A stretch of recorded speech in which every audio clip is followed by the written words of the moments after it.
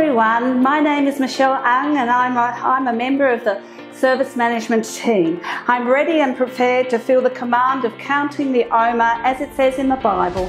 You shall count from the eve of the second day of Passover, when an Omer of grain is brought as an offering, 7 complete weeks.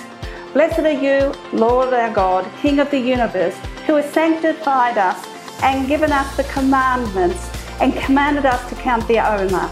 Today is the 23rd day, which is the 4th week, and is 23 days of the Omer. This week's theme is honour. The word honour means to hold someone in high regard or to highly esteem someone. Who comes to mind that you admire and highly respect? How are you going to show them that you appreciate them this week? Romans chapter 12 verse 10 says, "Be devoted to one another, honour one another above yourselves." As we count the Omer towards Pentecost, it is a time to expect audacious miracles. So I'm expecting a greater outpouring of His Spirit. God bless you today. Goodbye.